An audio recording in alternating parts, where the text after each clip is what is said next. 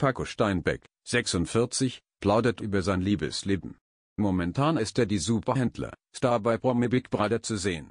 Mit seiner Mitstreiterin Daniela Büchner, 43, scheint er sich besonders gut zu verstehen. Einige Fans vermuten, dass zwischen den beiden sogar noch was laufen könnte. Hat Paco vielleicht falsche Signale gesendet? Der Antiquitätenhändler deutet jetzt zumindest an, dass er sich vor der Show in eine andere verguckt hat. Im Gespräch mit Papislade, 44, erklärte der einstige Thai-Boxer, dass er Dani gern habe, sie ist super nett zu mir.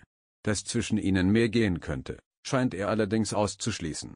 Als Papis nachhakt, fragt Paco ihn, hast du dir schon überlegt, ob ich vielleicht draußen jemanden kennengelernt habe?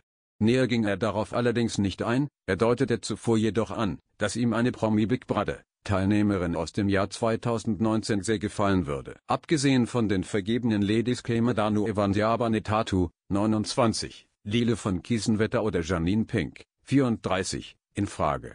Letztgenannter folgt er sogar auf Instagram. Im Januar betonte er dort, dass die ehemalige Köln 50667 Darstellerin in seinen Augen nicht nur hübsch und humorvoll, sondern auch authentisch sei. Auch Danis Tochter Joelina Carabas, 21, stellte im Interview mit Promi Flash bereits klar, dass sie sich sicher sei, dass zwischen Paco und ihrer Mutter nichts laufen würde. Der 46-Jährige habe sich zu viel auf ein Kompliment eingebildet, das ihm Dani gemacht hatte, bisschen Spaß muss sein. Aber man muss auch nicht alles ernst nehmen, nur weil einem gesagt wird, dass man gut aussieht.